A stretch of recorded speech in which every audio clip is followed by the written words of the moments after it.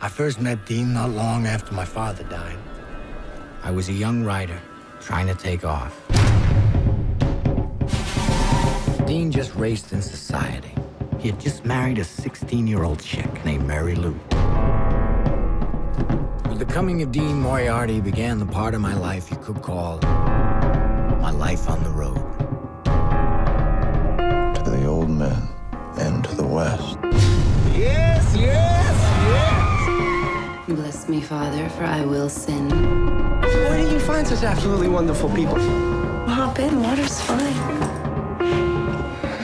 Don't do anything I wouldn't do. You gotta help me, these people are mad.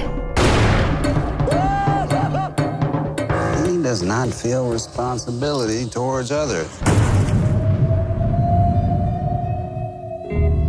I don't know what's wrong with me. I do all these dumb things. And I think in all these distorted ways. You know, I'm burning up. You're sick of me, and you're sick of work. Scared I'm gonna lose all the wisdom I ever learned, so. I never want to see you.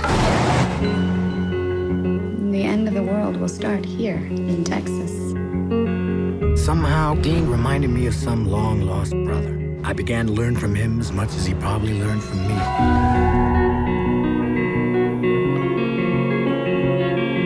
And I shambled after as usual, as I have done my whole life after the people that interested me. Because the only people that interest me are the mad ones. Raise our glasses to living and to life. The ones who are mad to live, mad to talk, desirous of everything at the same time, the ones that never yawn or say a commonplace thing.